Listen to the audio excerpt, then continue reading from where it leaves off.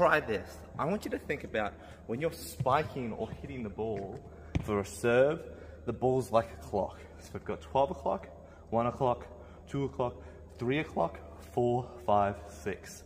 If I contacted the ball at 12 o'clock, the ball would probably go straight down.